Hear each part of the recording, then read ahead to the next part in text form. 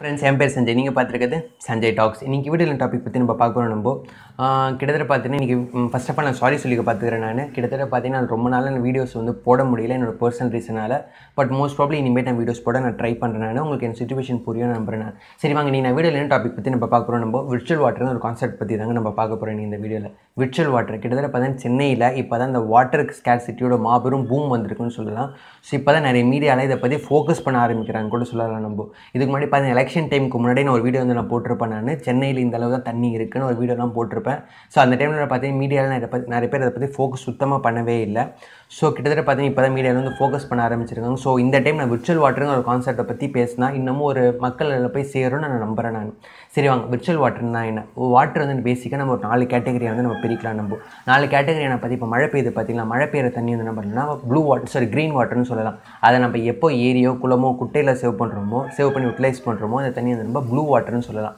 அதுக்கப்புறம் உங்கள் வீட்டில் இருக்கிற பாத்ரூம்லையோ இல்லை இந்த கிச்சனில் தான் போது பார்த்தீங்கன்னா வேஸ்ட் வாட்டர், அதை நம்ம கிரே வாட்டர்னு சொல்லலாம். அப்போ எப்போ அந்த தண்ணி இந்த செப்டிக் டேங்க்கில் போய் சேவ் ஆகுதோ அப்போ அந்த தண்ணி நம்ம சொல்லணும்னா பிளாக் வாட்டர்னு சொல்லுவோம். இதுதான் நம்ம பேசிக்காக தண்ணி 4 கேட்டகரியை நம்ம பிரிச்சிருக்கோம் நம்ம. ஓகேங்களா? ஸோ இந்த கான்செப்டில் ஒரு டிஃப்ரெண்டான கான்செப்ட் தான் விர்ச்சுவல் வாட்டர். ஓகேங்களா? இந்த விர்ச்சுவல் வாட்டருங்கிற கான்செப்டை கிட்டத்தட்ட ஆலனுங்கிறவருக்கு 2008 நோபல் ப்ரைஸ் கிடச்சிருக்கு. ஸ்டாக் ஆஃப் வாட்டர் எக்ஸ்சேஞ்சுங்கிற ப்ரோக்ராமில் கிட்டத்தட்ட பார்த்து ஒரு என்விரான்மெண்டல் நோபல் ப்ரைஸ்ன்னு கூட சொல்லலாம். இந்த இதுக்கு ஒரு நோபல் ப்ரைஸ் கிடச்சிருக்கு 2008.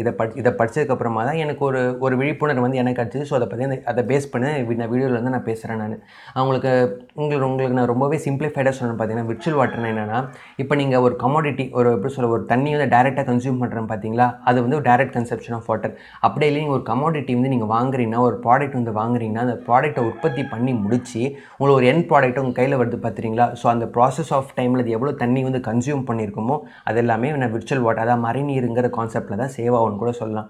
உங்களுக்கு உதாரணத்துக்கு சொன்னு வச்சுக்கோங்களேன், இப்போ உங்கள் வீட்டில் நீங்கள் ஒரு சப்பாத்தி சாப்பிட்றீங்க. ஸோ அதுக்கு ஒரு கோதுமை பருக்கம் இருக்கும் பார்த்துறீங்களா, அந்த ஒரு கோதுமை பருக்கை உற்பத்தி பண்ணுறதுக்கு எவ்வளோ தண்ணி கன்சியூம் ஆகிருக்கும்.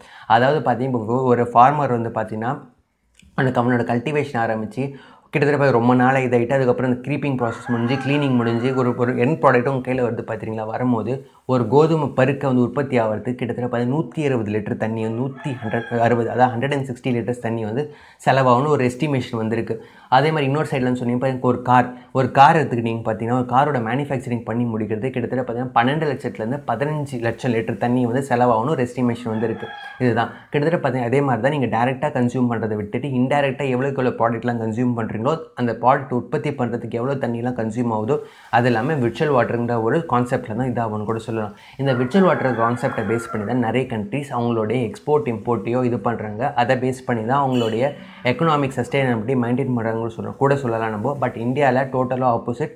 நிறைய பேருக்கு அந்த விர்ச்சுவல் வாட்டருங்கிற கான்செப்டை பற்றி தெரியலன்னு கூட சொல்லலாம். அதை பற்றி தெரியாதாலே நிறைய ஃபேக்டர்ஸ் இருக்கிறதாலேயும் தெரில. இந்தியாவில் என்னமோ பார்த்து நிறைய கம்பெனிஸ் என்ன பண்ணாங்கன்னா சர்வசாதாரணமாக எப்படி சொல்ல ஈஸியாக கிடைக்கணும் இந்த கிரவுண்ட் வாட்டர் தண்ணியோ தண்ணி அவங்க சர்வசாதாரணமாக நிறைய கம்பெனிஸ் யூட்டிலைஸ் பண்ணிக்கிறாங்க. பட் மக்களுக்கோ பார்த்தீங்கன்னா இந்த டீசாலினேஷன் பிளான்ட்டை வச்சு கவர்மெண்ட்டை ஒரு அன்வான்ட் எக்ஸ்பெண்டிச்சரை கிரியேட் பண்ணுறாங்க கூட சொல்லலாம்.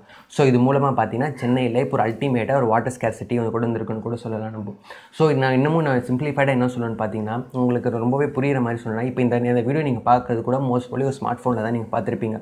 மோஸ்ட் ப்ராப்ளி நீங்கள் ஸ்மார்ட் ஃபோனில் பார்க்கும்போது என்னன்னா உங்களுடைய கொல்லிகோ ஒரு நேபரோ இன்னொரு ஃபோன் வாங்குறாங்கன்னா நீங்கள் என்ன நினைப்பீங்க, ஸோ நானும் இந்த ஃபோன் நானும் வாங்கணும், நானும் அப்கிரேட் பண்ணணும். இல்லைனா பார்த்தீங்கன்னா உங்கள் கம்பெனியில் எப்படி சொல்ல நீங்கள் வாங்குற இப்போ ஒரு ஃபோன் வச்சுருப்பீங்க, இன்னொரு பிராண்டு பார்த்தீங்கன்னா இதை விட நல்ல ஃபீச்சர்ஸ் நல்ல கான்ஃபிகரேஷனில் இன்னொரு ஃபோன் விட்டு ஆட்டோமேட்டிக் நீங்கள் என்ன பண்ணுங்க அதுக்கு நம்ம மைக்ரேட் ஆகணும், அதுக்கு நம்ம அப்கிரேட் ஆகணும் ஒரு முடிவுக்கு வரும். ஸோ நம்ம என்ன பண்ணணும் சர்வசாதாரணமாக மணி இப்போ மணி மேட்டர்ஸ் கூட வச்சுக்கோங்க, நம்ம பணத்தை கூட நிறைய பேர் கண்டுக்காமல் நம்ம சொசைட்டியில் இந்த அளவு இருக்கும் நம்மளும் ஒரு கெத்தாக காட்டணுன்ட்டு சர்வசாதாரணமாக ப்ராடக்ட்ஸ் நம்ம அப்கிரேட் பண்ணிட்டு இருக்குன்னு கூட சொல்லலாம். பட் அந்த டைம் நீங்கள் இன்னொன்று கூட யோசிச்சு போகணும் என்னன்னா, இப்போ இந்த ப்ராடக்ட்டை நீங்கள் தூக்கி போடும்போது ஆட்டோமேட்டிக்காக ஸ்க்ராப் ஆகிடுச்சுன்னா என்ன ஆட்டோமேட்டிக்காக லேண்ட் அதாவது ஒரு மாபெரும் டம்ப் ஆகிடும், சாயில் கண்டாமினேட் ஆகணும்னு கூட சொல்லலாம். இதை இன்னொரு வியூவில் நீங்கள் பார்த்தீங்கன்னா இப்போ இந்த மொபைலை நீங்கள் தூக்கி போடுறீங்க பார்த்தீங்களா, அந்த மொபைல் இப்போ நீங்கள் வாங்கிட்டீங்க. ஓகேங்களா? நீங்கள் மொபைல் தூக்கி போட்ட மொபைல் இதனால நீங்கள் யூஸ் பண்ணிட்டுருங்க. இந்த மொபைலை உற்பத்தி பண்ணுறதுக்கு ஒரு அமௌண்ட் ஆஃப் தண்ணி செலவாயிருக்கும். அப்போ அந்த தண்ணிக்கும் நீங்கள் தானே பொறுப்பு. இப்போ ஒரு உதாரணத்துக்கு நீங்கள் ஒரு பேசிக் செட்டு மொபைல் எடுத்திங்கன்னா ஒரு பேசிக் செட்டு மொபைல் வரத்துக்கு உற்பத்தி பண்ணுறது கிட்டத்தட்ட பார்த்தீங்கன்னா 980 லிட்டர் தண்ணி செலவாகணும் ஒரு எஸ்டிமேஷன் இருக்குது. அதே நீங்கள் ஸ்மார்ட் ஃபோன் எடுத்திங்கன்னா கிட்டத்தட்ட பார்த்தீங்கன்னா 12,000 லிட்டர்லேருந்து 15,000 லிட்டர் தண்ணி செலவாகும்ட்டு ஒரு எஸ்டிமேஷன் இருக்குன்னு கூட சொல்லலாம். ஸோ ஆக மொத்தம் பார்த்தீங்கன்னா நீங்கள் சர்வசாதாரணமாக இதை பற்றி யோசிக்காமல் ஒரு அப்கிரேடுங்கிற பேரில் இது பண்ணும்போது பார்த்தீங்கன்னா இவ்வளோ 1000 லிட்டரோ இவ்வளோ லட்சம் லிட்டர் தண்ணி செலவாகுது நீங்கள் வேஸ்ட் பண்ணுறீங்கன்னு இது இருக்குன்னு கூட சொல்லலாம். அதே மாதிரி தாங்க நிறைய பேர் வீட்டில் என்ன பண்ணால் 1க்கு 2 கார் 2க்கு 4 கார்ன்ட்டு இல்லை பைக்ஸோ அது மாதிரி நிறைய கேட்டகரிஸ் என்ன பண்ணால் அவங்களுடைய அத்தியாவசிய செலவும் தாண்டி ஒரு கிட்ட ஆடம்பரத்துக்கோ அவங்களுடைய சொசைட்டியில் ஒரு லெவலில் எஸ்டிமேட் பண்ணுறதுக்கோ ஒரு இது ஸ்டாண்டர்டை காட்டுறதுக்கோ நிறைய ப்ராடக்ட்ஸ் அன்வான்டாக வாங்கிட்டு ஒரு ஜங்காக டம்பாக க்ரியேட் பண்ணுறாங்கன்னு கூட சொல்லலாம். இதால் பார்த்தீங்கன்னா ஒரு எப்படி சொல்ல ஒரு இந்த பொருளாதார வீக்கம் வருதுன்னு கூட சொல்லலாம். கிட்டத்தட்ட பார்த்தீங்கன்னா இது பார்த்தீங்கன்னா கிட்டத்தட்ட சொசைட்டிக்கு சுத்தமாக நல்லது. நீங்கள் வந்து பார்த்தீங்கன்னா உங்களுடைய ஸ்டாண்டர்டை நீங்கள் காட்டுறங்கிற பேரில் உங்களோட உங்களோட நேச்சரை நீங்கள் உங்களோட இயற்கை வளத்தை நீங்கள் எக்ஸ்ப்ளாய்ட் பண்ணுறீங்கன்னு கூட சொல்லலாம். எனக்கு தெரிஞ்சதை இந்த வீடியோவில் நான் வந்து பேசியிருக்கேன். எனக்கு தெரிஞ்ச விர்ச்சுவல் வாட்டருங்கிற கான்செப்ட்டை பற்றி நான் இந்த வீடியோவில் நான் பேசியிருக்கேன். நான் கூடவே இன்னும் சொல்ல வரேன்னு பார்த்தீங்கன்னா மோஸ்ட் ப்ராப்ளி நிறைய எப்படி சொல்ல இந்த நபருக்கு நீங்கள் எப்படி டேரெக்டாக சொன்னால் ஸ்னீ ஃபில்டர்னே வச்சுக்கோங்க. இந்த நபருக்கு நம்ம என்ன பண்ணோம் கட் அவுட் வைக்கிறதோ இல்லை பாலபிஷேகம் பண்ணுறோம் நிறைய வேலையை வந்து நம்ம பண்ணிகிட்டு இருக்கோம். ஸோ அது மாதிரி நிறைய சங்கங்கள் வந்து இருக்குது. ஓகேங்களா, இந்த நடிகர் சங்கம் இந்த நடிகர் சங்கம் நிறைய சங்கம்லாம் இருக்குது.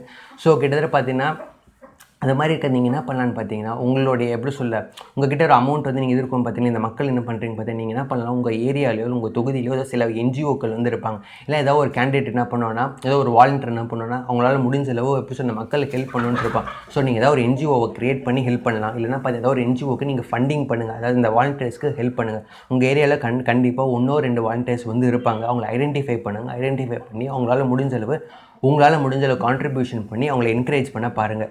ஸோ எனக்கு தெரிஞ்சது இந்த வீடியோவில் நான் ஷேர் பண்ணியிருக்கேன். உங்களுக்கு இந்த வீடியோ பிடிச்சினா கண்டிப்பாக லைக் பண்ணுங்கள். உங்களோட ஃப்ரெண்ட்ஸ்க்கு இந்த வீடியோ நான் ஷேர் பண்ணுங்கள். உங்களோட ஒப்பீனியன்ஸோ பாசிட்டிவோ நெகட்டிவோ கண்டிப்பாக கமெண்ட் பாக்ஸில் ட்ராப் பண்ணுங்கள். Hope you might like this video and thanks for watching too.